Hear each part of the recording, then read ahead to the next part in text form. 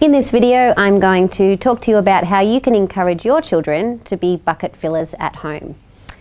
Bucket filling is a concept that stemmed from a beautiful picture storybook about how everyone carries with them a bucket. And your bucket is either filled throughout the day with kind gestures and acts of kindness from other people, or it can unfortunately be dipped from, and that empties your bucket and it makes you feel sad.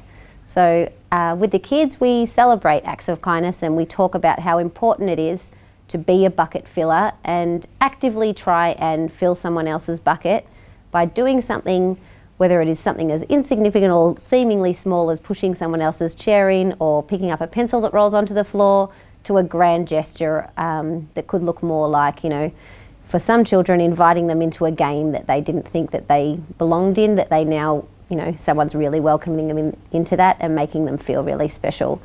At home, this could look like the language that you would use about bucket filling could be as simple as just pointing out to your child when they fill your bucket. So they might make their bed in the morning and you might say, "I really loved how you made your bed this morning, that really filled my bucket."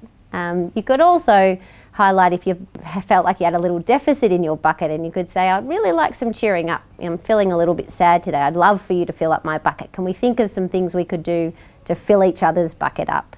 So it could be a bushwalk, or it could be some time reading together on the couch, and at the end of a special moment you could just turn to your child and say, "Thank you for filling my bucket, and I hope that in some way I filled your bucket too."